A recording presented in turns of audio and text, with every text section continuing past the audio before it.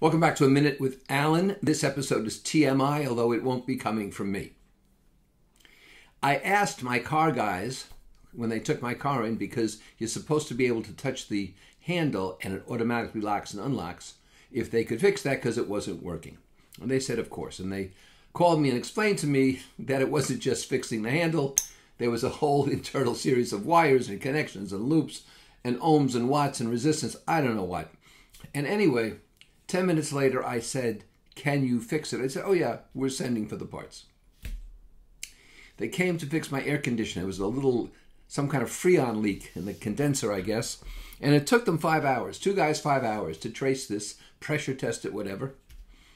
And they said, we have good news. We've fixed it. I said, so I can get air conditioning now? They said, yes. And then they went through pipes and valves and freon and refrigerant and evanescence and escape into the atmosphere, and so on and so forth, for a good 15 minutes.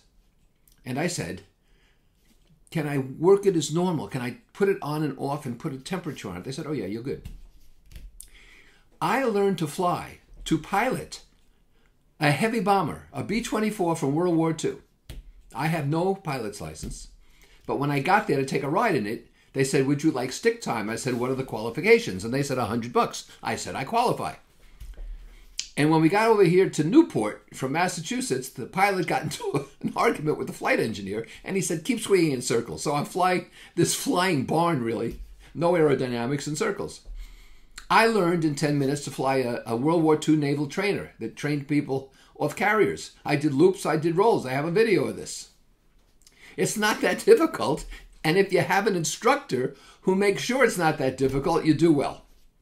Let's just hope I never need air conditioning in a B-24.